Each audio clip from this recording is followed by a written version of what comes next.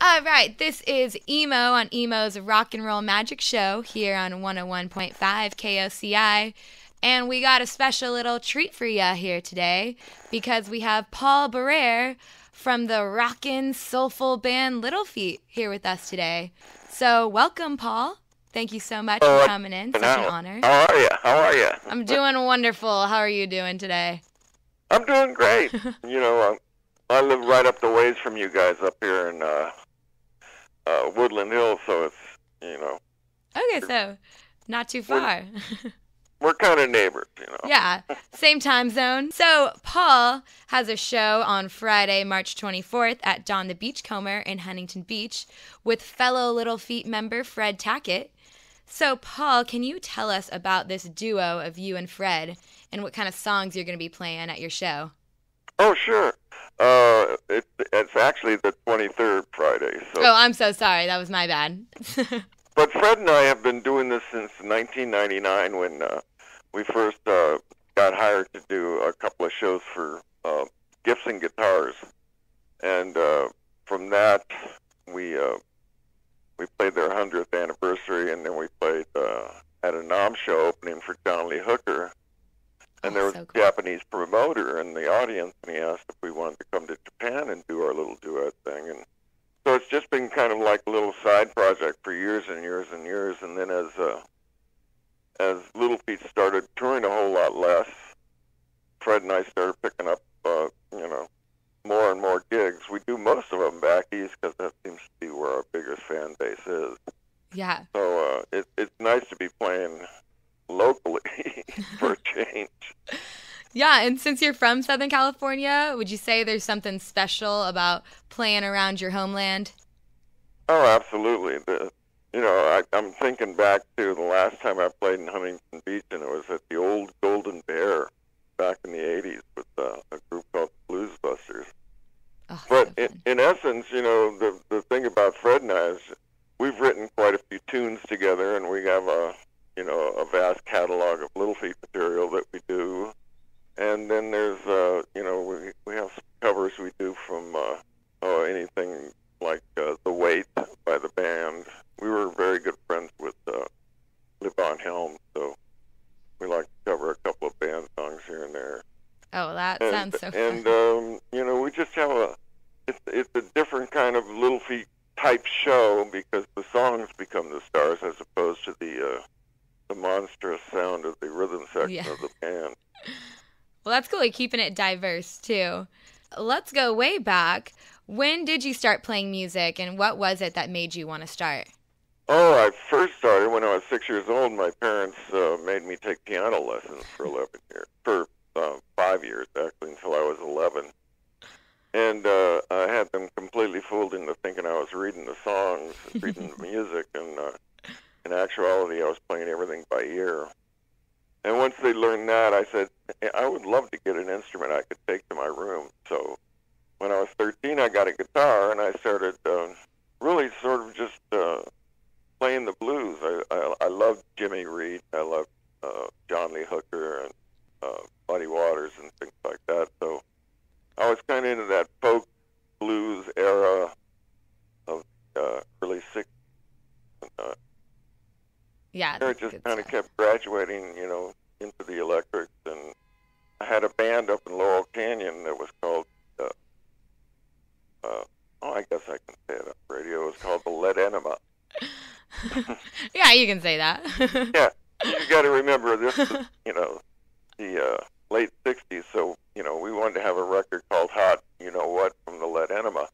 And so, needless to say, we almost had a deal with this Atlantic record company and a subsidiary of Atlantic. And for some reason, the guy who was leading the band said, "No, we don't want to do that." And we were all working at a restaurant, and I had known Lowell since I was, about 15. And he came up and he said, "How would you like to join Little Feat?" I said, "Where do I go?" That was in 1972, and the next thing I know, in 1973, we were recording Dixie Chicken, and it's just been a whirlwind ever since. And that's where the journey began. It was a pretty good journey, I would say. Oh, it's been wonderful. Wonderful. Well, I love that you keep doing it. I love that you just still added on more gigs because you said Little Feat just wasn't doing as much. So then you started this duo. So, you can tell that your heart is into it. And I love that. So I love playing the songs. The songs are structured in such a way that we can improvise every night. I mean, there's hardly a night where, the song sounds the same twice, Mm-hmm. So there's a good reason to just keep on seeing you. Yeah, Keep mixing it up. A lot of people say, how can you play Dixie Chicken and Willin' and all these songs after all these years? And I go, because I play them different. Yeah, that's the way to do it. Yeah. So I've heard a few stories of how Frank Zappa encouraged the band to form when Lowell George was in Mothers of Invention.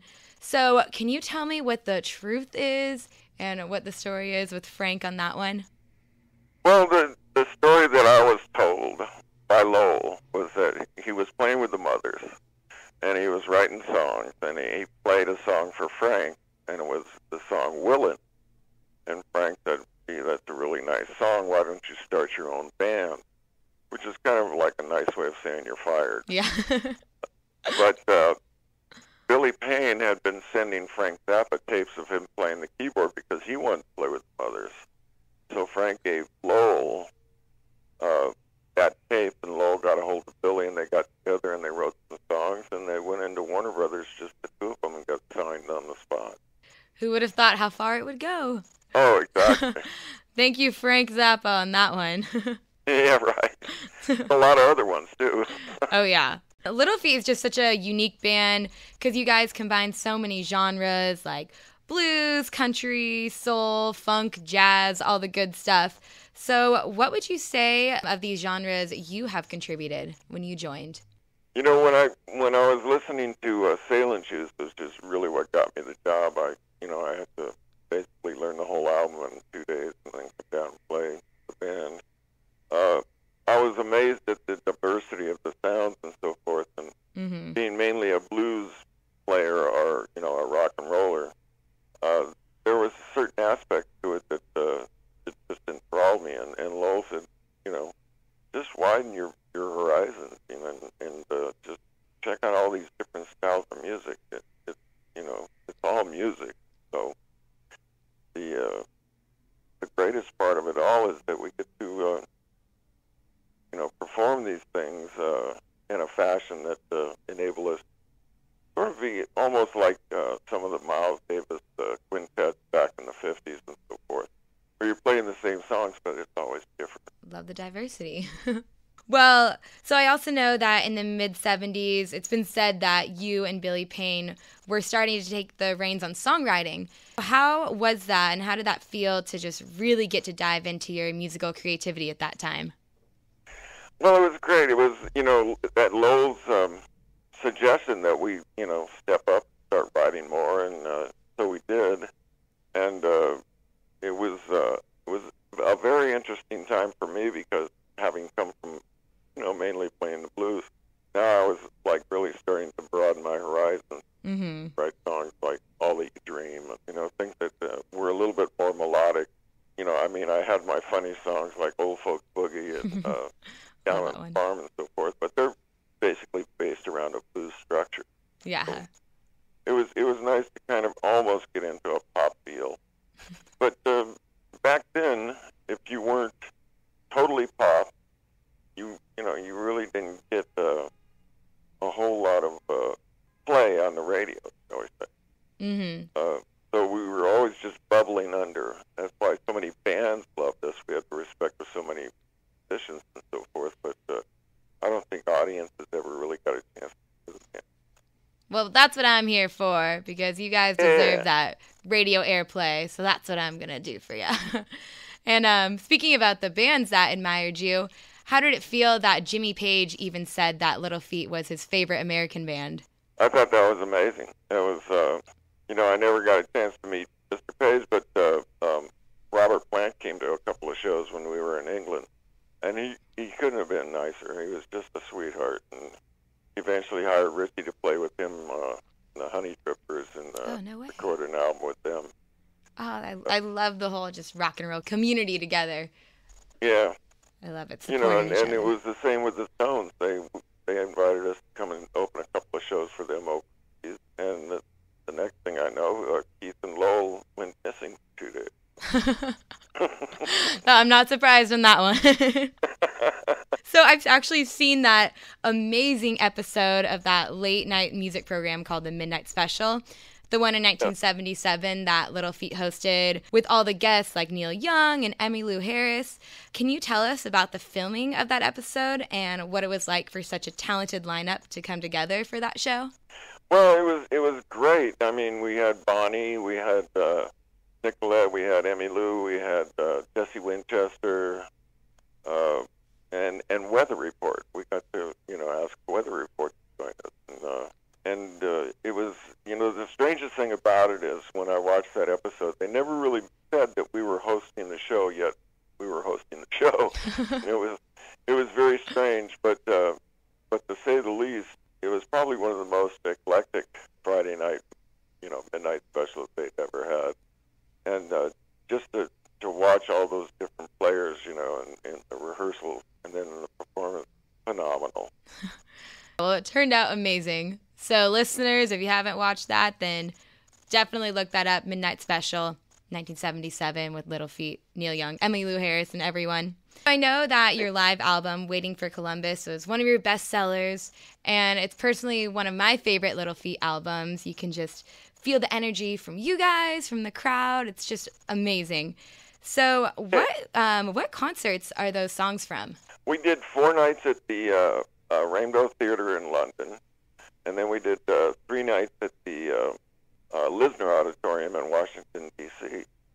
So we had 7 shows, and we recorded a sound check up in Manchester, England. And we had the Tower Power Horn Sector with us, so it was, it was like a well-oiled machine, to say the least. And, Mick Taylor came and joined us on Apolitical Blues, and it was just, incredible. And to this date, that record seems to resonate more with our fans than anything else. They've been doing different tributes. Fish did a tribute to us in one of their Halloween shows where they played Waiting for Columbus. I know last year at the Jazz Fest, Warren Haynes did a Waiting for Columbus show. And so it turns out that this year at the Peach Festival, the whole band's going to join up and do our own version of Waiting for Columbus. So, ooh, that sounds like a fun time. Where's the Peach Festival at? It's in outside of Pittsburgh, and there's bands like Phil Lesh and Bobby Weir playing, Warren Haynes, Leftover Salmon. I mean, it's a really big outdoor festival. So. Yeah, I'm going to have to try to get me a road trip to go over there because that sounds incredible. Oh, yes. It's I think 3 or 4 days of nonstop music. Oh, so fun. Yeah. All right. After all those years that you were broken up in the early 80s, what was it that made you and the remaining members realize you just needed to get back together during the late 80s? Well, it's interesting. We kind of encapsulated it really when we wrote Hanging On to the Good Times. After Lowell's passing and everybody kind of went their own ways, we were playing with different folks and, on the road and everything. But the thing that would resonate with fans and so forth is when we were always introduced as a member of Little Feat. Mm-hmm. So there was a rehearsal studio that was well used and known amongst the musicians up here in North Hollywood called The Alley. And people like Jacqueline Brown and Bonnie and Emmylou, and we all used this rehearsal facility because there was 2 rooms to work in. And so they had redesigned one of the rooms and dedicated it to the memory of Bull George. And there was a lot of old memorabilia on the wall and what have you. They asked if we could come together, we hadn't seen each other in a while, could we come together and just have a jam session, sort of christen the room, if you will. So we all all got together and we started playing, and we were laughing and having a great time, and forgetting half the song, and stop, talk.